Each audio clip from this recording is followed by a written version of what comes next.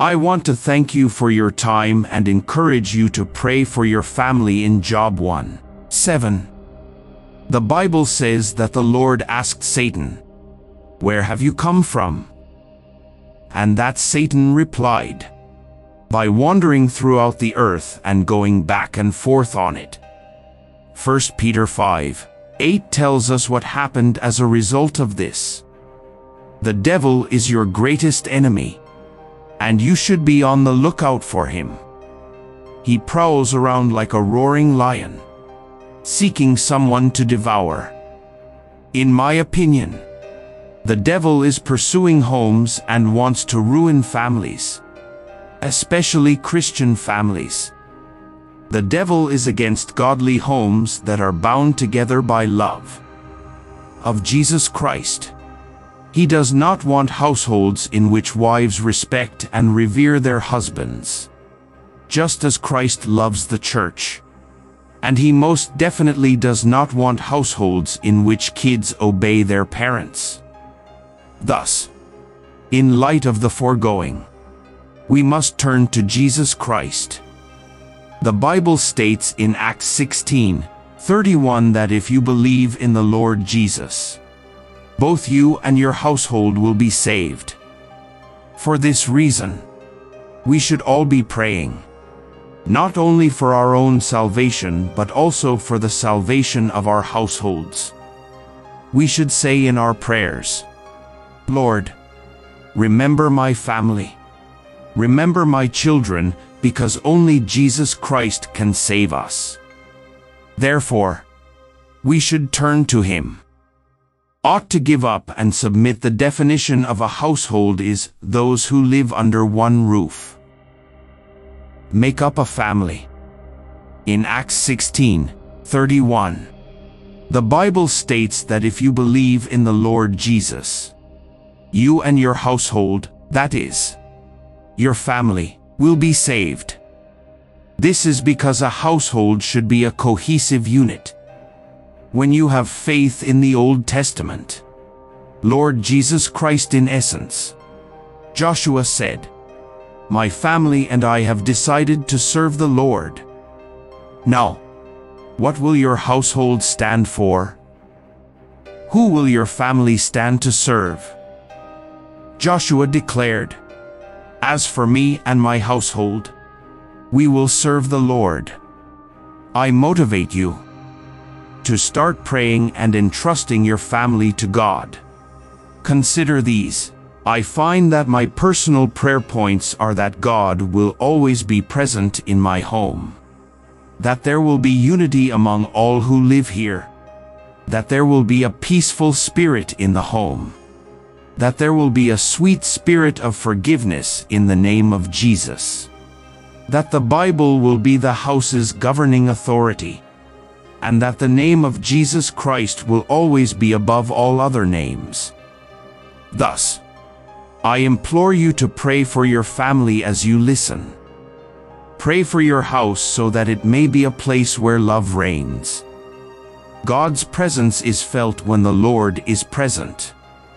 May the blood of Jesus Christ cover the walls of our homes, protecting us from evil, plague, and pestilence. And most importantly, may our homes be places where the name of Jesus Christ is revered and feared. Above all else, O Lord, and in conjunction with everyone currently listening, we pray for our homes, our families, our children, and everything else. Our Union Shield US. Lord, battle for us and get involved in all of our affairs. King Jesus, we ask the Lord to send the Holy Spirit into our homes and effect a transformation in our hearts and minds. Lord Jesus, reveal yourself to us and allow us to see your hand at work in our families wherever there is strife, bringing peace, order, and harmony. Your word in Ephesians 4:31 states, "Let all bitterness, wrath, anger, clamor, and slander be put away from you along with all malice. If there is any anger simmering in our homes or any unforgiveness, Father, please let your living waters flow over our lives and bring a sweet spirit of unity and togetherness. Father, Mother, Son, and all family members should open their hearts to you. Help us, Lord, to put these things away. Help us to be a family that is united to obey your word. Daughter, you rejuvenate us and open our hearts. Quicken our spirits so that we may long and chase after you as a family. Flood our hearts with the pure love of God. We pray, Lord, that no one in our families would be lukewarm. Instead, may we individually and as a group be on fire for you, Lord, convicting our hearts and drawing us to repentance. We pray that you will touch the hearts of all children acting in rebellion, that you will crush any spirit that is not from you, and that all husbands will be obedient to your word and love their wives as Christ loved the church. We pray that every wife who is listening will respect her husband and respect their spouse in accordance with God's word, as agreed upon by all those in attendance. The only Lord and ruler in this home is Jesus Christ. We pray and declare that we will serve the Lord and that we will rebuke any idol that tries to win our affection or our attention over you, King Jesus. May we, as a family, resist being indoctrinated by the many teachings of this world and instead hold fast to the biblical definition of what a godly family is. Grant us the ability to meditate on and dwell on your word. Phrase as a household we can only live in harmony and walk in agreement because of you. Father, therefore, I pray that you will bring harmony and love into our homes and families. Your word in Psalm 133:1 describes how good and pleasant it is when God's people live together in unity.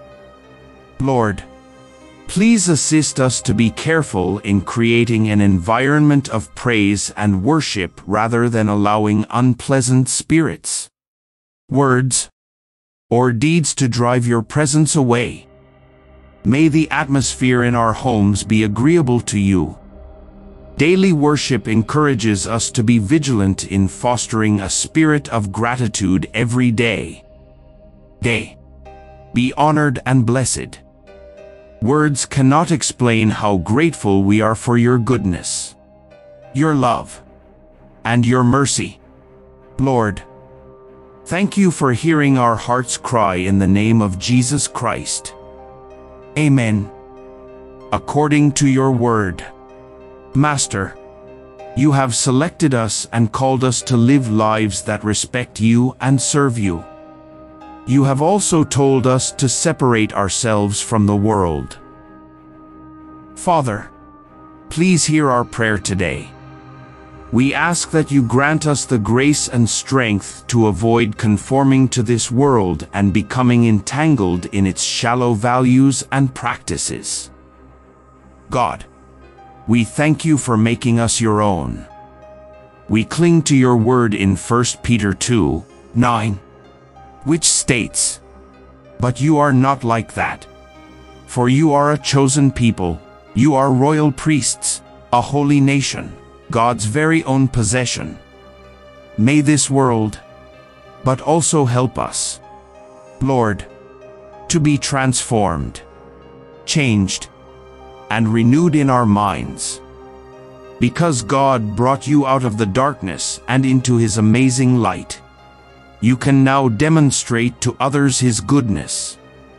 Thank you, God, for being our Father and for bearing our burdens. God, bearer, without you, where would we be? We thank you, God, for even in your majesty and righteousness, you continue to show us concern and extend us forgiveness. Time and again, despite our repeated failures, God, we are grateful for your mercy. We ask that the Holy Spirit grant us understanding. Believe that if we are not in Christ, we can never win this life. Matthew 6:24 states that you cannot serve God with material goods because you can only serve one master. Either you will love the one and detest the other, or you will be dedicated to the one and despise the other. We vow that you alone are our one and only, regardless of fame, prestige, or anything else that is more important than the Lord. We choose to stand by you, Father, since you are the only one who can lead us. No one can serve two masters at once because light and darkness cannot coexist. We humbly ask that the Holy Spirit work in our hearts and minds as we follow the light of Christ. This will enable us to have a commitment that says, "Not my will, Lord, but your will is all important." Truly, Father, it's not about my wants. It's about my feelings. It's all about you, Lord Jesus. May the Holy Spirit grant us a heart that is so devoted to the Lord that it is willing to crucify the flesh with its own desires and passions. Assist us in bearing our burdens. I thank you for hearing my prayer. It is in the name of Jesus that we pray, and we give you thanks. Amen and amen. Lord Jesus, your word in Matthew 5:6 states that blessed are those who hunger and thirst for righteousness because they will be filled in you. Father, I will be satisfied, and you, King Jesus, will nourish me with your goodness. I'm grateful. Strange. Amen.